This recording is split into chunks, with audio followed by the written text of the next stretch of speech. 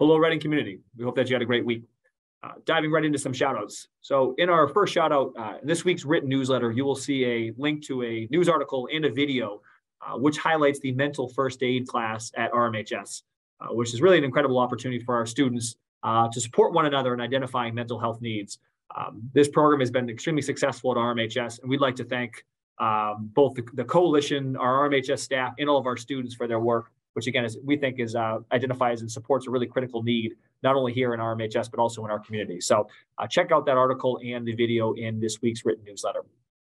Shifting into a second shout out goes out to all those involved in the food waste composting program at Birch Meadow. So as you may know, this pilot program kicked off on January 11th at Birch Meadow and runs on Wednesdays in 4th and 5th grade. We know there's been a lot of interest in the RPS community around composting, and we're thrilled that this is kicked off at Birch Meadow. Check out in the written newsletter a link to a write-up that has student photos, some student quotes, and an overview of the program, and also a shout out to our community partner, Reading Composters, for helping us to really kick off this program. Next shout out goes out to some of our students in our RMHS AP photography class under the direction of Mrs. Kathy Daly. Recently, this group came together with family and friends for a reception put on by the Griffin Museum Photography in Winchester to celebrate some of the great work of students. So in a link in the written newsletter, you can see an overview of the day, some of the links to student work, and also some of our award winners. So congratulations to all of our students on their work and their amazing accomplishments. Our last shout out goes out to our RMHS boys basketball coach, Mr. Paul Morrissey. So congratulations, coach, who just recently won his 208th game as RMHS boys basketball coach, which now makes him the winningest coach of all time in boys basketball history here at RMHS. So a huge thank you to Coach Morrissey for his dedication to all of our student athletes and the impact that he's had over the years.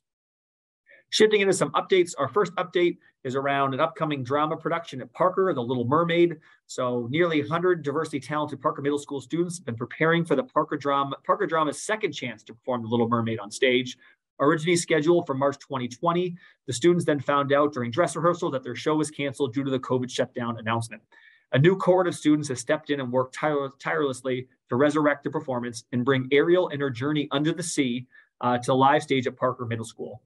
Directed by the same leadership team, director Stephen McDonald, music director Jennifer DeMuzio, and choreographer Nancy Katz, this is an opportunity to honor what was lost while looking forward to new beginnings. And this is perfect for both students and families alike. Be lively, bright, and fresh show, features all of the classic songs that we all know, and an opportunity to really see our students shine. So this will be live and on stage at Parker next weekend. So Thursday, March 9th, it's at 6:30 p.m., Friday, March 10th at 7 p.m., and Saturday, March 11th at 2 p.m. You can purchase tickets through a link provided in the written newsletter. We hope to see you there. Next update comes from CPAC. So join the Reading CPAC for a lineup of valuable informative events this spring. Topics include bullying, inclusivity, family emotional health, and anxiety. And we'll conclude the session with a social in June. So all events are free and open to everyone in the community. You'll see a link in the written newsletter to a flyer with more information.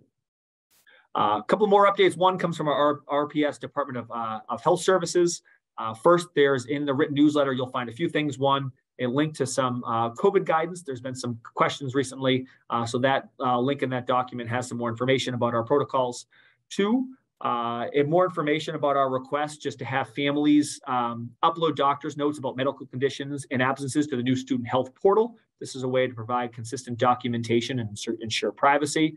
And then this information then becomes a part of the student's electronic health record. So a little bit more information in the written newsletter. And then lastly, an upcoming vaccine clinic Friday, March 10th with a link in the written newsletter to register. Now, last but not least, request from our town manager. There is a link in the written newsletter for a Simon's Way Exploratory Committee survey, which is hoping to get out to a broader constituency of our community to fill out, asking your views and opinions on sort of the new use of that space and potential use of that space. So if you have, please take a couple of minutes to fill out that survey. With that, we hope everyone has a wonderful weekend. And as always, go Rockets.